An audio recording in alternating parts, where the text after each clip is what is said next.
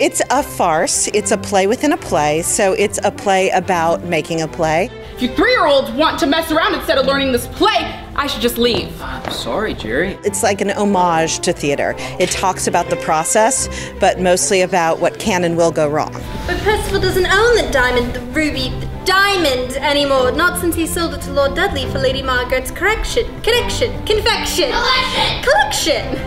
So it's kind of a lot of fun, but it's also really hard to do a scene 3 times, 3 different ways, and still know where you are. So it's a big challenge too. What the hell? Maggie!